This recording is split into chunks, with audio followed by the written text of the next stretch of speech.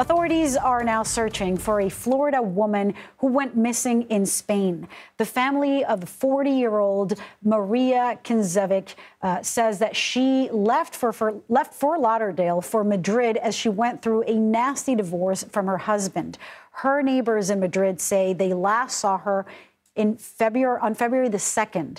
The same day that a man wearing a motorcycle helmet was seen spray painting the security cameras of her apartment building.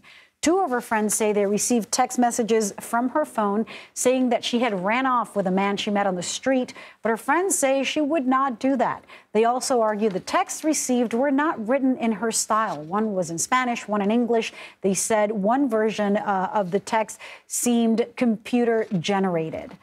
Police in Madrid and Fort Lauderdale said that they've launched an investigation but have been tight-lipped about the case so far. Her family says Ana never mentioned any abuse in her relationship, but say that a lot of money was stake in her divorce. The whereabouts of her husband, David, are at this point unknown.